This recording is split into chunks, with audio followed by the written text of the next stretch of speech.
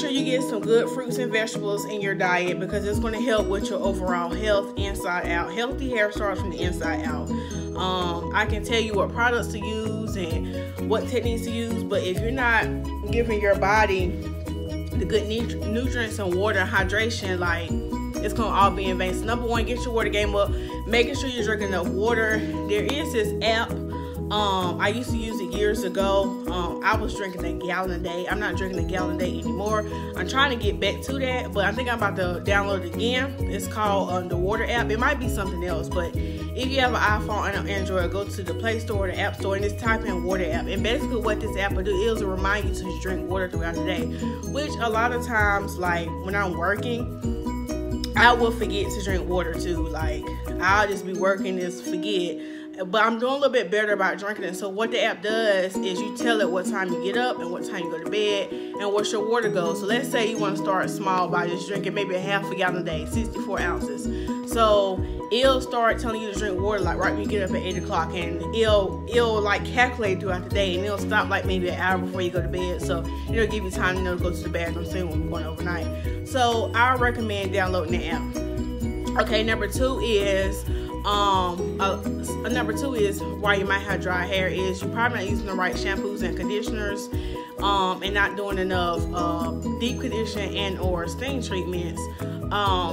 A lot of naturals sometimes are being stuck on this whole co-wash thing, and I get it. Co-wash, you should look at co-wash as like a quick fix. Co-wash should not be something that you do all the time, like you never shampoo. And what happens is, like, when you're co-washing, it don't really cleanse your hair. It don't really get all the product off your hair. So sometimes there's nothing wrong with using like a deep cleansing or a clarifying shampoo. Now, if I have clients who come who have a whole lot of buildup on their hair or dandruff or debris, I will sometimes go in with a deep cleanser or clarifying shampoo. But I also follow up with a very moisturizing one. To kind of replace back that moisture. And I know a lot of naturals get scared of the deep cleansing shampoos, like, oh, it rip your hair natural oils. And yes, it does, but that's why it's always good to follow up with a moisturizing shampoo and also do a deep condition. Your hair will be okay, trust me. I promise you, it's gonna be okay, girl. Like, don't trip because, oh my gosh, I'm using deep cleansing, strapping on the oils. You're gonna be okay, girl. You're gonna get your life together. You can use that moisturizing shampoo and you can do your steam treatment afterwards. So that's gonna be okay. Another thing I want to touch bases on is, because I do have eczema and I tend to have really dry skin, is I also use if you have dry scalp and dry hair, a lot of dandruff and even eczema, psoriasis, get you a good shampoo that has tea tree oil in it. So a lot of times I'll start off with Paul Mitchell tea tree shampoo, or also I use the Influence hair care line in my shop. I'll do their rosemary shampoo. That's really, really good for getting all that dandruff and, you know, debris off your scalp. Very cool, tingling sensation. Start off with that first. You'll notice a hell of a difference. And then second, follow up with like a moisturizing shampoo. And my favorite go-to is, I love the Honey Almond line by Influence too. I follow up with my Honey Almond shampoo. You probably seen me talk about this in a previous video. And then after that, I would do a steam treatment. And guys, if you don't have a steamer, don't trip, it's okay. You can also do a deep condition, but steaming, like if you're really suffering from severe dry hair, I feel like you should really invest in a steamer or go to a salon that has that does steam treatments, because it would really benefit your hair. Like that steam, you got that moist heat coming out. You don't need to put on a plastic cap, but you will see a lot of good benefits. Steams is good for like if you have dandruff and stuff. It's good with detangling. Like it makes your hair a whole lot softer. It's more hydrated. It's just a bomb. It has so many good benefits for your scalp and for your hair. And it really helps retain that moisture in your hair. So, or you can always do a deep conditioning treatment.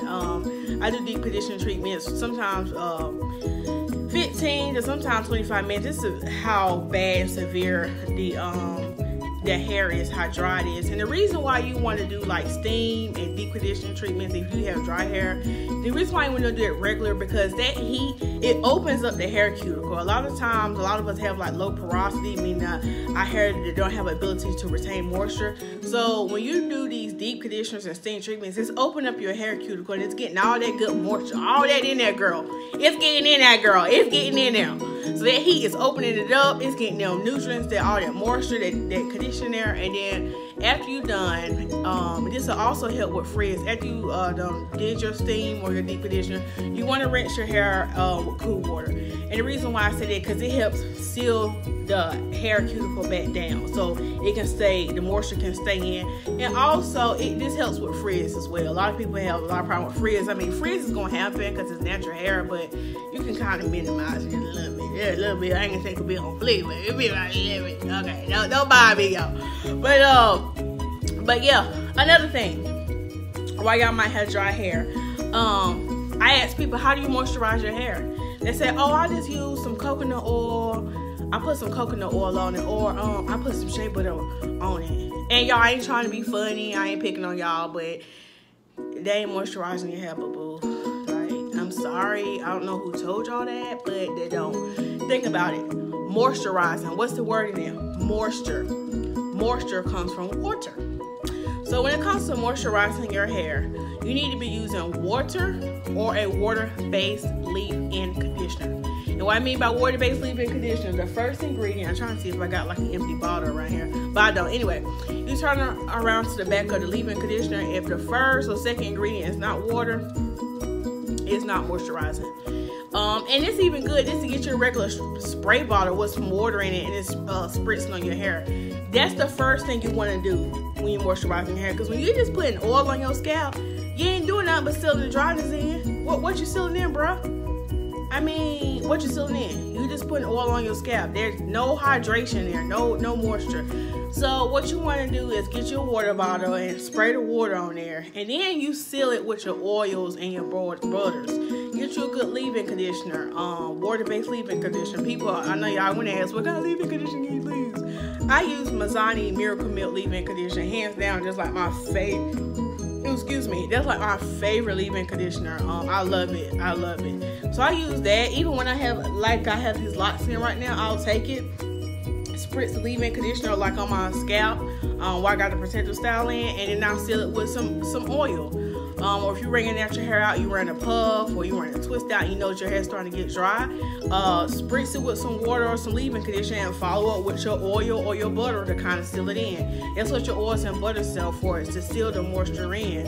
Another thing I was going to say was about your leave-in, about sealing the moisture in. Also, like if you're wearing your puffs or your twist outs, another good tip that I do when I have my twist out is, or my puff, I'm noticing like on day like 4 or 5, it seems like it's getting dry. When you take a shower, don't wear a shower cap. Kind of like that steam getting your hair, and you get it moist. And then when you get out, you take your oil and you follow up with it, or whatever. So just make sure you're doing it when it comes to dry hair.